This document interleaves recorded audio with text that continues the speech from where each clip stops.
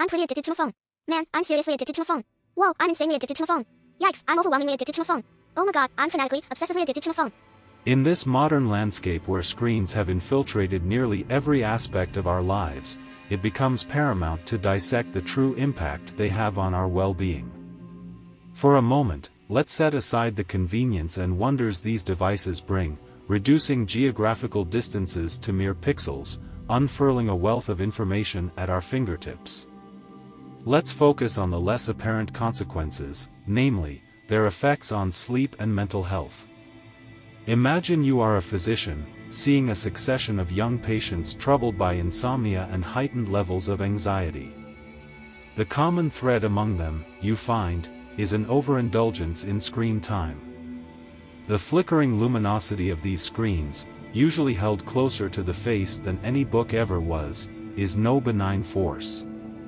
Scientific data suggest that this light disrupts our circadian rhythm, confusing our biological clocks that have been fine-tuned over millennia. It's as if our natural predispositions are being rerouted through a labyrinth of pixels and dopamine hits. You might wonder, what happened to the salubrious effects of a good night's walk or a tête-à-tête with a loved one, moments that require us to be truly present, not merely connected? There is, it seems, an erosion of the very social fabrics that keep us grounded, replaced by virtual threads that are too feeble to bear the weight of human emotion. Now, as a surgeon, one of my preoccupations is precision, be it in incisions or in diagnosis. In the same vein, we must be precise in identifying the side effects of screen time. We find that young minds, more pliable and impressionable, are absorbing this virtual realm as a distorted reflection of reality.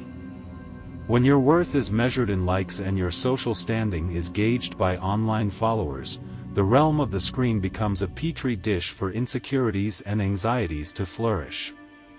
The gravitas of the matter should not be underestimated.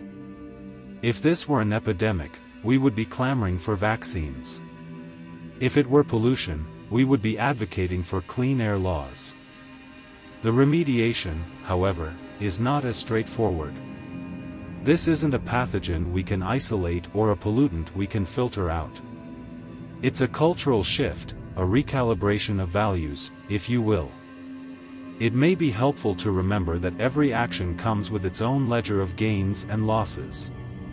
As screens make their way into younger and younger hands, and as adults find themselves increasingly tethered to the digital world, one must consider what is gained and what is forfeited.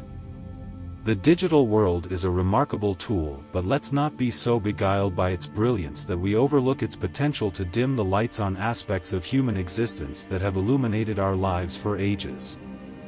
Screen time isn't just a mere activity, it's a litmus test for a society's values. In moderation, it can be a splendid resource, opening up avenues previously unimaginable. Yet, the consequences of overuse pose questions that extend beyond mere physiology, delving into what kind of life we value and what kind of life we ultimately wish to lead. And it is on that note, of not just health but of values, that we must ponder the trade-offs.